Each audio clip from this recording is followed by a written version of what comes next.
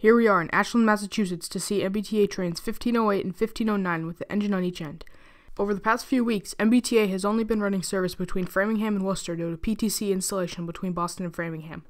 Since inbound and outbound trains are designed to meet in Framingham on weekends, only one set is necessary for weekend service with minor tweaks to the schedule, saving money and freeing up equipment for service on other lines. Since there is only one set between Framingham and Worcester, MBTA puts two engines on the set to ensure they won't be stranded if one engine breaks down. Here they are heading inbound with an F40PH-3C leading and an HSP46 trailing. It's cool to see the two types of locomotives in the newer paid scheme on the same train.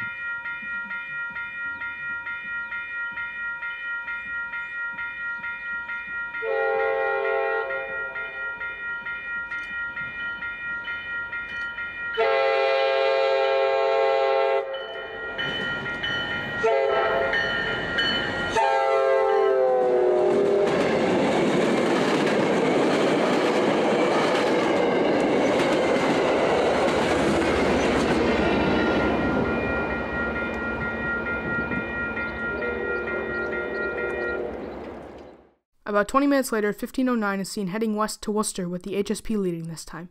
These puddles always seem to be at Cherry Street, and they were especially big because it rained yesterday. I took advantage of these puddles and got a shot of 1509 and its reflection.